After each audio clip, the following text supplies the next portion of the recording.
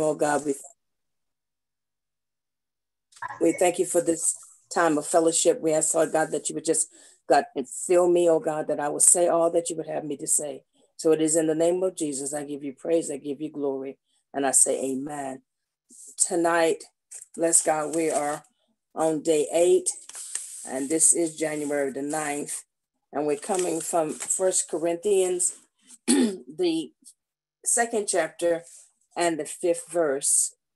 And I'm reading from the Full Life Translation, and it gives us in reading, starting at verse 5. It's just one verse. I may read another one, but I'll be able, so that your faith might not rest on man's wisdom, but on God's power. In our lesson, it says, so that your faith would not rest on the wisdom, and I can't pronounce that word, the rhetoric. How do you say that, Overseer? Rhetoric of men, but on the power of God. In looking at the definition of that word, it means the art of using words effectively, but having little or no meaning. It's impressive, trying to impress men of their wisdom, not of the power of God. And so when we understand that faith, praise God, is based on what God says and what his word says, and we're thankful that when Paul came to the people, he said, I didn't come with enticing words, but I came in the power of the Lord. We rest in him. We rest in the Lord. And what things that God says, this is what we say. And so Paul did not come with very elegance of speech, but he came in the power of the Lord. He came wanting to do and to proclaim to the people about the testimony of God. And that's taken from verse 1. He said, when I came to you, brethren, I did not come with elegance of wisdom or speech, but I proclaimed to you the testimony about God. For I resolved to know nothing while I was with you except Jesus Christ. And so Paul was very plain in saying that it wasn't about him. It was all about the Lord. It was all about what Jesus was saying and had given him to say. And so when we looked at the question and it asked, what is the difference between wisdom and knowledge? Well, knowledge is a learned process. You gain knowledge through teaching, going to school, so forth. And we have a little bit of understanding, but mainly knowledge is a learned fact. Wisdom comes from the Lord. Amen. And so we have no wisdom but of God, but what God gives us to say according to his word. So wisdom is knowledge is information, the fact or state of knowing or learn information. And wisdom is learned from God. Both words are state learned facts. So here it asks the question again in verse question number 2. Why is it important not to lean on your own understanding?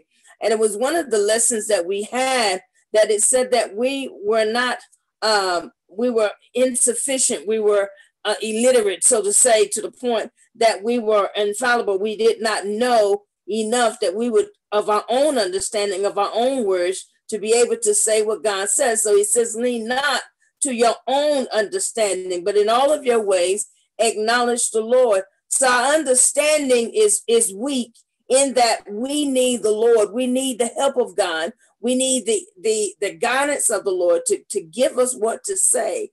And at times, and when we're speaking to people, we want to say one thing, but the Spirit of the Lord will give us understanding when to say and what to say. So we're careful in our conversation, in our deliverance of the scriptures to people. When we're testifying to people, we have to not give them our opinion. It's not what God is saying to go with. He said, go with my words. He said, open your mouth and I will fill it.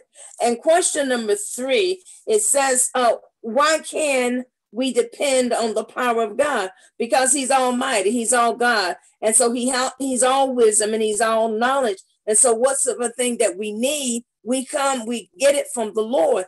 God gives us and equips us in every area of our lives. So whatever thing that we need, whatever thing that we have to know when we go. God said he will give it to us. So we don't go with elegance of speech. We go in the power and in the name of the Lord. We go understanding that it is the Lord that has made us and not we ourselves. We go in the understanding I can do nothing except the Lord speaks and speaks through me and to say what he says to say. So it's important not to trust your own knowledge because your knowledge is limited. Our understanding is limited. And so when we study the word of God, 2 Timothy, amen, it tells us to study thyself approved, a workman under God, needed not to be ashamed, rightly dividing the word of truth. And even in that, we have to wait on the Lord. He imparts to us wisdom. He imparts to us knowledge. And so we understand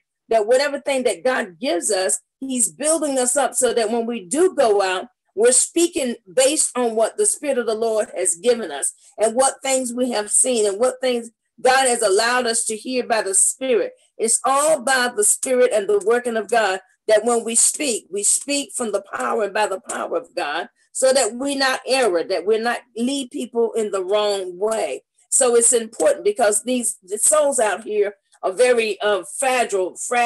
And so we have to be mindful when we talk to people, what we're saying to people, because, it's you can lead people the wrong way. We can hurt people. So we have to be careful to understand what the Spirit of the Lord is saying. So going back to that verse, so that your faith will not rest on the wisdom and that word that I cannot say of men. Put not your trust in man because they will deceive you. They will lie to you. So yeah, laugh at me, overseer. But it's important to understand that we cannot trust man. We have to trust God. And anything and everything that we say, it must line up with the word of God. Line upon line, precept upon precept, there little, here little. It all comes together. You can go to the old and you can go to the new and you bring it right back and it tells the story. So it's important that we line up in the word, that we're led by the Spirit of God, that when we speak from understanding when we read and study the word of God. So it's important that we know what we're talking about when we talk. And when we don't know, we ask God to help us because he is our help. He's our teacher. He's our God.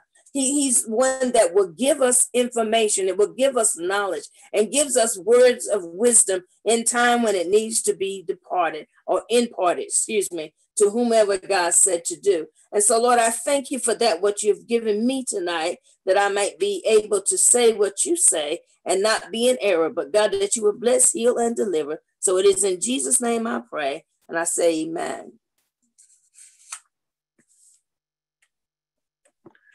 Well, I got 5 more minutes, Bishop. You owe me 5 more minutes. Go ahead. Lord, ain't that a mess? 5 more minutes. Y'all got any questions y'all want to ask about the lesson?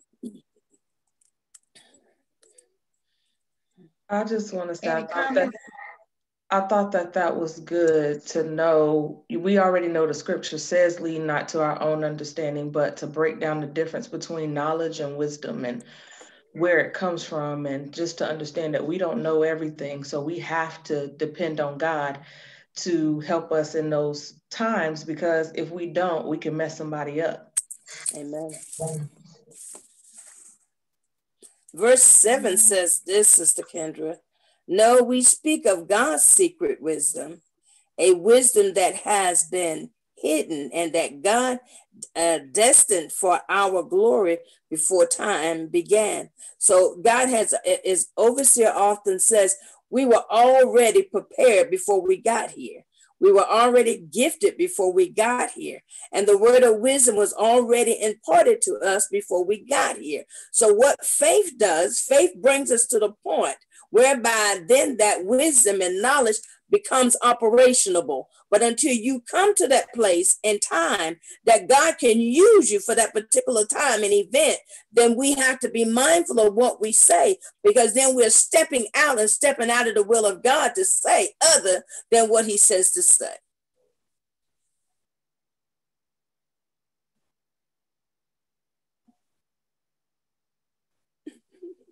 She ain't said nothing. You got 3 more. You got 3 more minutes. you got 3 more. Talk on. What else he got to say tonight? Yes, God. To go back up, it says, we do, however, speak a message of wisdom among the mature. So it doesn't matter. It's not an age issue. The maturity in the spirit realm brings you that you can speak before governors. You can speak before priests. Amen. When the wisdom of God speaks through you by importation, age don't matter. Amen. Age does not matter. It says, but not the wisdom of this age or of the rulers of this age who are coming to nothing. So it does not matter. I don't care what college you go to. I don't care what school you went to. But when the Spirit of God speaks and uses you, it exceeds above what man knows of himself. It is by the Spirit of God that he speaks, and revelation is revealed. Knowledge is revealed. So he said, take no thought, open your mouth. He said, and I feel it. Amen. And so I don't care how young you are, when you're walking in the Spirit and in the anointing of God, God's wisdom will speak forth out of your mouth, and you would declare and decree a thing, and it shall come to pass. Amen. Amen. Amen. Come, we give God glory. Bless the name of the Lord. She's looking over at the clock herself. If that was somebody else teaching, she'd be like, I got 1 more minute. I need a little bit more. But listen, bless you, Bishop. It was awesome. I love y'all. Go be blessed. Likewise. Bye-bye.